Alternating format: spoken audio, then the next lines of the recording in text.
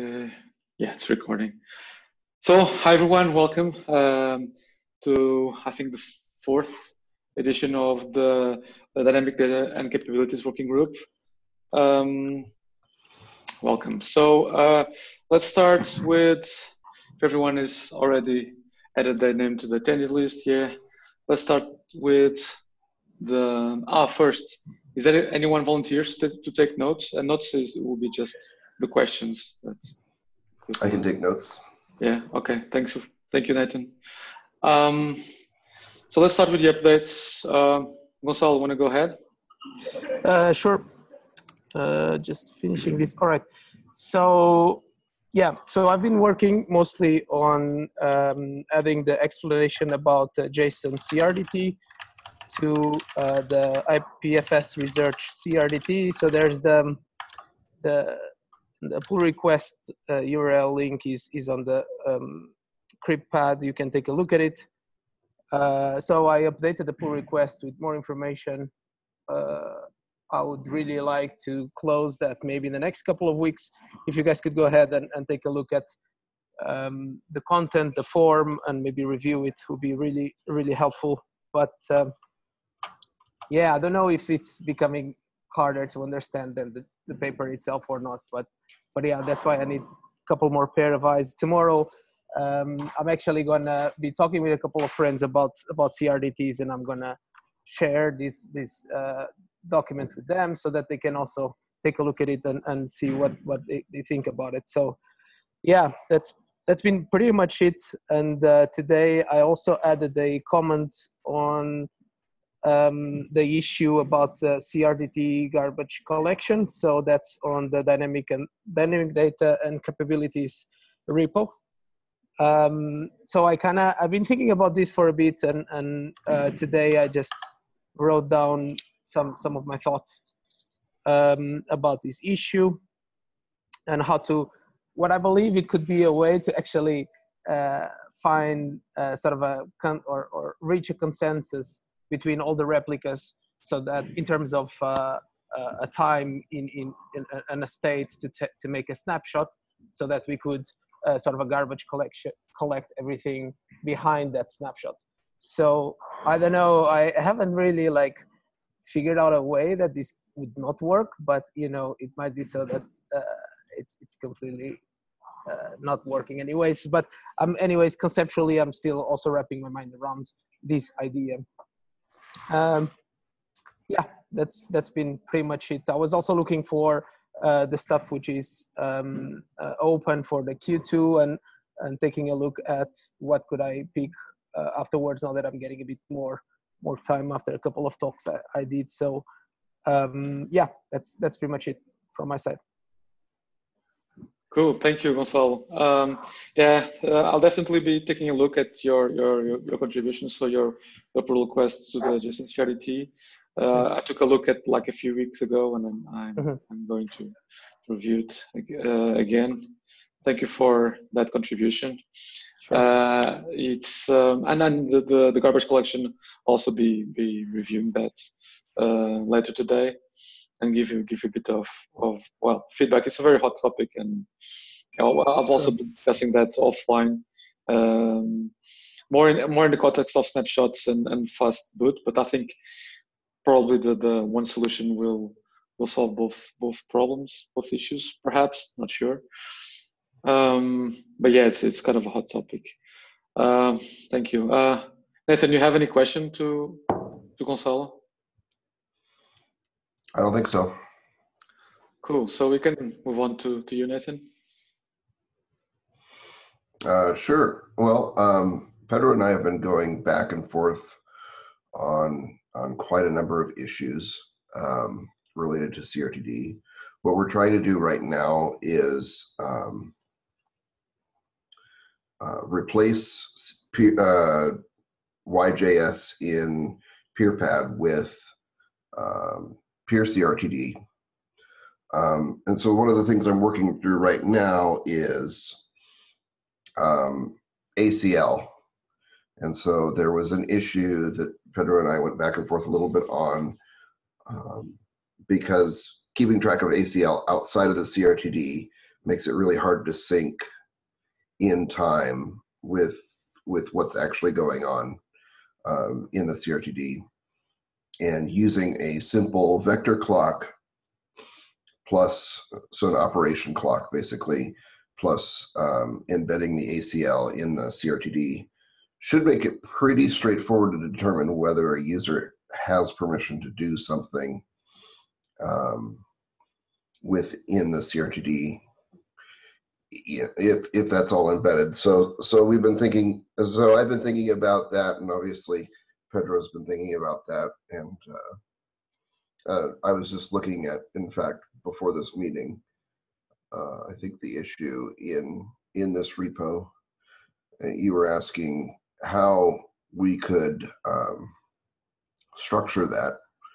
And so I was thinking, you know, an internal structure of operations plus a collision version of each operation. Like, are you allowed to collide?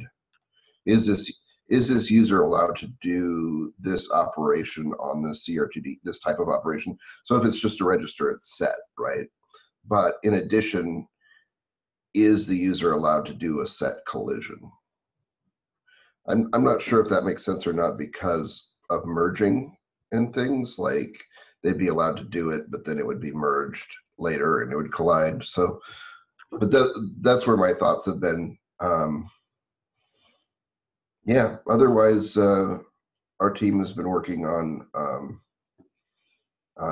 benchmarking pure CRTD and determining what our target should be for PeerPad, how many operations per second we need to be able to do, and how many operations a typical PeerPad document produces, and how long that takes to bootstrap, how much, or boot in general, and then so that once we have all the information for where we're at and all the information for where we need to be, then we can worry about how to jump that gap. Lance has already had quite a bit of success just solving a couple of recursion bugs that were making things take a lot of time and run out of memory and stuff. And so performance has actually gotten fairly decent, down 1,000 operations in 20 seconds or something like that. And so we'd like to get 1,000 operations below 10 seconds, I think is one of the targets. But until we actually measure what a typical document might produce, we don't have a very strict target yet. So that's it from me and some of the Andiet folk. Thank you, Nathan. That's super useful. So pure CRDT is kind of an abstract JavaScript-based implementation of several operation-based CRDTs. Has a bunch of sets, has a bunch of sequences and maps. And right now we're going to use one of them for PeerPad, and Nathan and his team, they're working on integrating, as I said, that on PeerPad. And one of the things is that it uses the DAG structure, so it's very IPFS native. Unlike YJS, that's why we're not using YJS. Try not using YJS anymore. Unlike YJS, it's very pure CRDT. IPFS is uses immutable structures, uses the DAG to model the operation tree, the causal operation tree, and with that we're stressing the IPFS system in a browser with limited resources, and so there is some work to be done at that layer and some work to be done on IPFS layer, and Nathan is working on that layer, I believe, and the IPLD team is working on the DAG and the Merkle DAG layer to accelerate synchronization of DAG nodes between several peers, and it's very important work that will pave the way for making a dynamic data easily available on IPFS decentralized web apps. So thank you again, Nathan, for that and for the update. Gonçalo, do you have questions for Nathan? I had a couple of questions, but now you just answered them. So thanks a lot for that. Oh, okay. Okay, cool. I have an additional comment, if that's okay. Sure, yeah. So we're targeting the distributed conference in San Francisco. That's the end of July. We're targeting a new version of PeerPad that uses PeerCRTD that has a strong sense of identity and ACL and uses PeerCRTD in PeerPad. We're targeting that for that conference. And that's true. And at the same time, we're working on a generalization of the peer platform, PeerStar platform, something that will enable dynamic data web apps based on IPFS in a generic way. So generic building blocks for dynamic web apps. And Nathan's team are also working on that. Yeah, so that's the PeerStar repo under IPFS. Exactly. So watch that repo.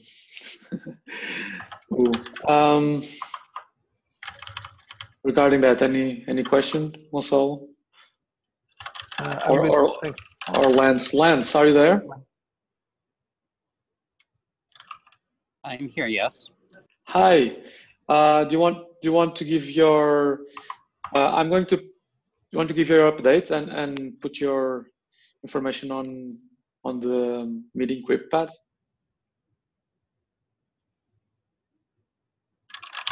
Well, and welcome, first of all, welcome to the meeting. Lance? Yeah, it was a bit noisy right here. Didn't catch everything you said. Oh, we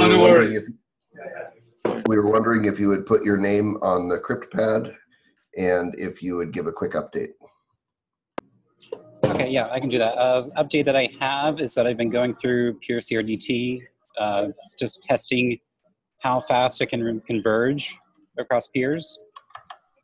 Did a bunch of testing Friday and found that if I had like 3 peers and I had 1,000 changes I wanted them to apply, like pick a random peer and have them apply one of the changes, so where it made a very, very forked and merged DAG.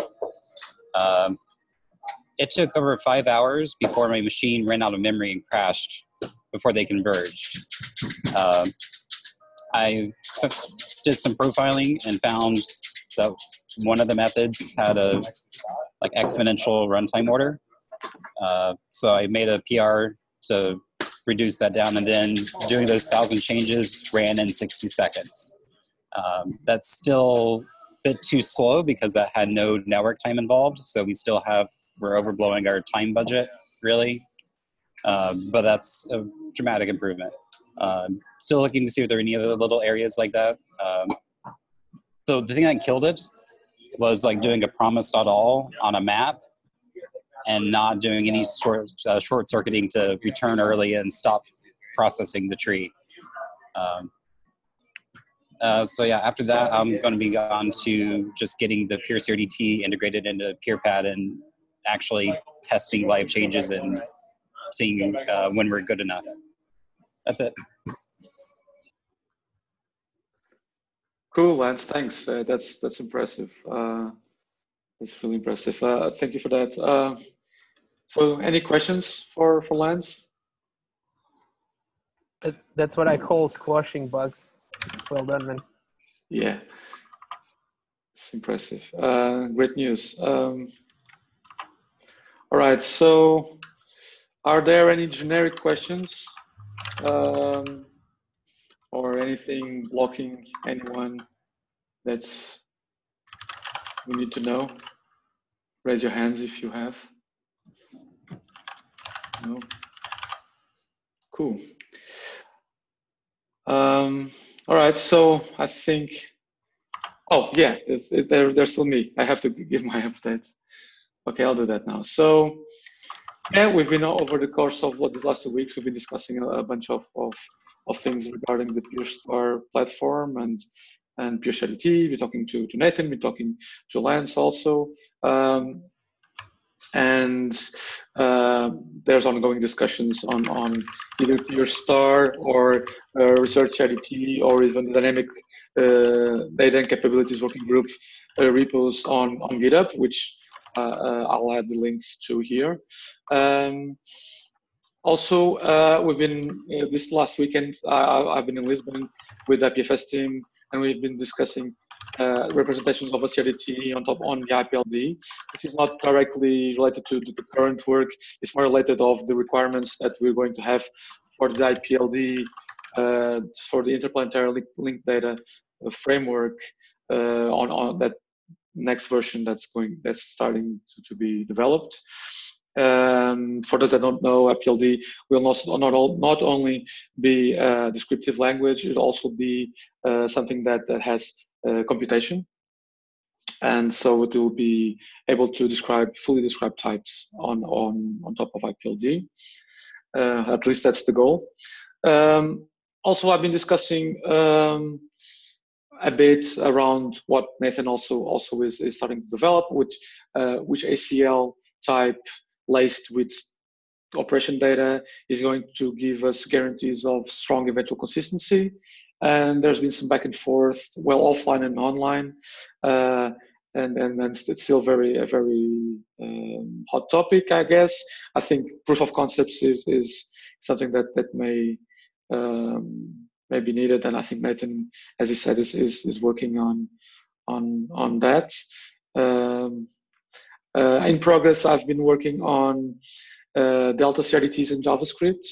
I've made a bunch of progress during the last few days. Only thing missing from the major CRDT groups is a sequence type, some array-like type, for if you want, and I'm working on that. So I hope to have that ready, not next week, because next week will be a big week, a very difficult week, but I think the next meeting I'll have some update on that. And also I'm going to be working during this week on a CRDT primer tutorial, something that will allow us to quickly ramp up new incoming programmers on the CRDT world. Very basic fundamentals of the CRDTs and some basic CRDT types and libraries that people can use to start using CRDTs on JavaScript. And I guess that's my update. Any questions, guys? Really cool. Really looking forward for the tutorial on the CRDT basics. Again, we're as we talked before, we're organizing this distributed systems meetup here in Helsinki. So I guess by the early June, it's going to be a CRDT sort of a themed meetup. So it'd be really cool to either have the tutorial or have you jump in if you can and give a couple of words about it. But let's talk about it off topic. Just to say that the people are really interested about the subject, so that would be really cool to maybe get some more contributors on board as well. Cool. It's a hot topic, and there's a bunch of papers coming out on. I don't know. Every week there's new articles or papers, so it's kind of crazy, and interesting. Cool. Any more questions? No. Cool. All right. So thank you for that, and I guess we're done for today. See you again soon. Bye-bye. Bye. See you. Thank you. Thank you. Thanks, Pedro. Thank you. Bye-bye, Lance. Ciao.